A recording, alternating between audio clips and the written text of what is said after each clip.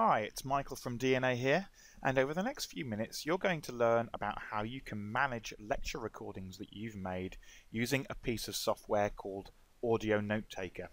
Now, we've already talked about Olympus Sonority, which is the piece of software that comes as standard with most Olympus digital recorders, but Audionotetaker is a separate piece of software.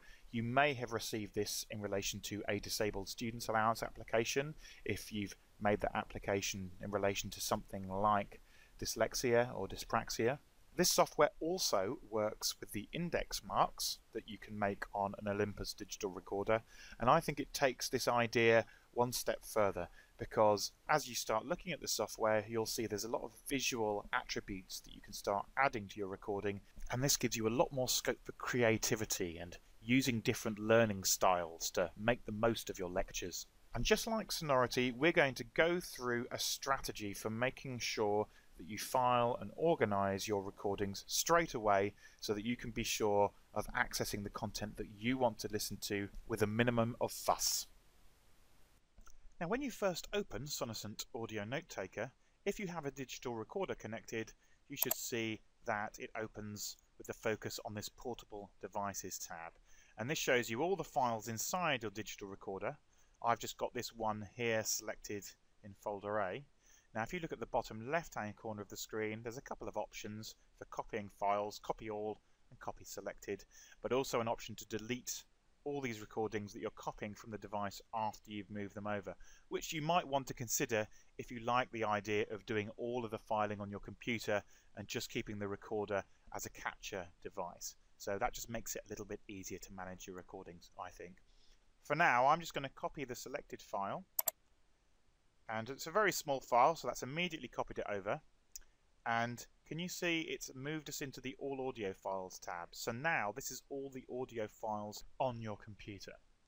So we're just going to choose this file that has been copied over, and to turn this into an audio note in Audionotetaker, all you need to do is double click on it. So I'm going to do that now with the left mouse button, and we can immediately see the audio being loaded into Audionotetaker. So these blue blocks that we can see on the screen here, those are Audionotetaker's representation of audio. And the little spaces in between them, that's just Audionotetaker's attempt to say that whoever was speaking left a little break there. In future videos we're going to talk a lot more about creativity in Audionotetaker and ways in which you can really make the lecture something personal to you. But at the moment, as mentioned, we're going to concentrate on the strategy, getting this stuff into Audionotetaker, saving it, filing it, making sure that we've got the slides attached to it as well, so that when you want to revise, it's very easy for you to jump straight to the part of the lecture that you want to listen to. So first of all, let's just have a look at these little boxes that we've got here. Each of these boxes represents a place in the recording where you have pressed the index mark button using your digital recorder. So this is just a test lecture that I threw together. There's not an awful lot of audio here. If you imagine that this might be a lecture that you've recorded at university, you might find these sections with the blue blocks are much larger between each index mark. So the first thing we want to do is get a presentation into our lecture, and to do that we use this import button at the top of the screen. Now if you click on that, you can see there's a number of options here. So if you wanted to add additional audio, you could do that, or some different images. But we're going to go ahead and choose slides, and I'm going to choose this short presentation that I've already made. And there we are, the presentation has loaded in. So we just got 5 slides here, quite a short presentation.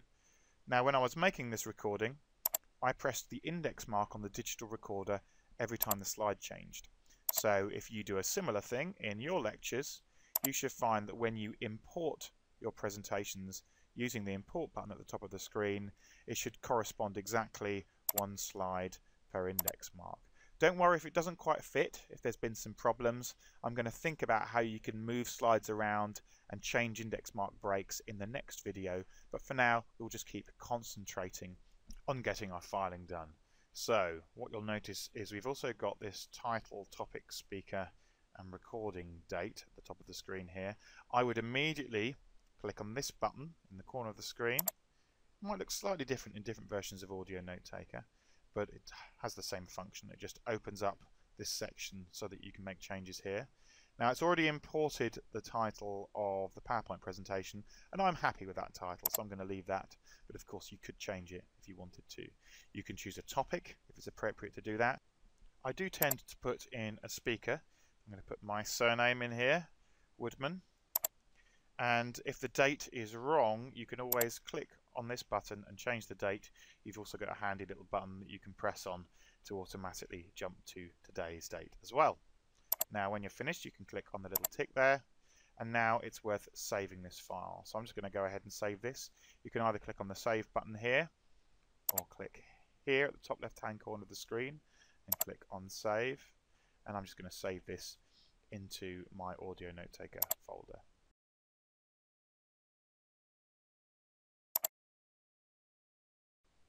Now if I shut Audionotetaker down and then load it back up again, we'll find that it's done some filing for us. Now what you'll notice is we've got a few tabs open at the top of the screen. I'm going to click on this one, which should automatically open when you start the software, called All Notes Files. And here we can see all the different audio notes that I've made, and we've got these bars at the top of the screen that we can use to organize things. So if I click on the speaker tab here, it will start to organize my notes in relation to the speaker information I put in earlier. And if I click on the recorded tab, it's going to do something similar there. And this is a really friendly interface that really does your filing for you, I think. So let's just choose our Introduction to Inspiration. And once that loads, you can pretty much click at the beginning of each slide and just use the play button to listen back to that particular slide. After you've done this, you're going to want to investigate the rapid fire function. There we are, and there's me talking about the rapid fire function in Inspiration. Now in this video we have really barely looked at all at playback and how you manage audio in Audionotetaker. That was very deliberate because I really wanted to just get you used to this idea of coming home, getting your recordings from your recorder onto your computer, getting it filed, adding in the slides, so that when you want to come back and revise from a particular lecture, you can do that very, very easily. It's easy to get overwhelmed if you've recorded a lot of lectures, so make sure that you do this process as soon as you get home. Then you can think about actually listening back to it, which we'll cover in the next video.